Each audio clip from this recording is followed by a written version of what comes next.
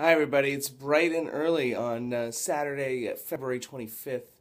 As promised, I am vlogging here from live from the Oscar Movie Marathon. It's 7 a.m., just a little past. Starting a little late. Apologies to all around. But if you can see behind me, and it's subtle, but this is the film we're watching, The Girl with the Dragon Tattoo, and these are if you know the film, these are the photos, some of the photos that they use in their investigation.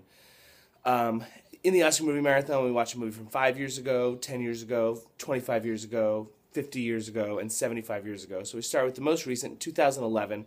If you watch the show, you also know that we've been doing a lot of indies from 2011. This, of course, would not qualify. Throughout 2016, we reviewed, maybe 15 indies. And we'll be doing a top 5 of those 2011 indies, in a sound off in the future. But obviously not indie. The Girl with the Dragon Tattoo is my number 2 film of the year, and our production company selected as the best film of the year, and David Fincher, the director, is the best director of the year. I actually, Rooney Mara was my choice for best actress of the year. She was Oscar nominated, but did not win. She lost to Meryl Streep for The Iron Lady.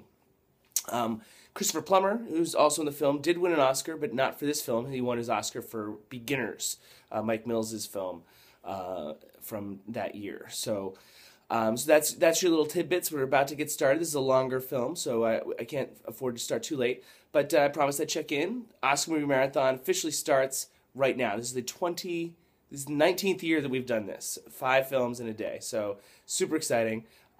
Starts right now. Girl with the Dragon Tattoo. Watch along with us. Why not? And subscribe to our channel, No Name Cinema Society. I think you ought to. All right. Happy Oscar weekend. Talk to you soon.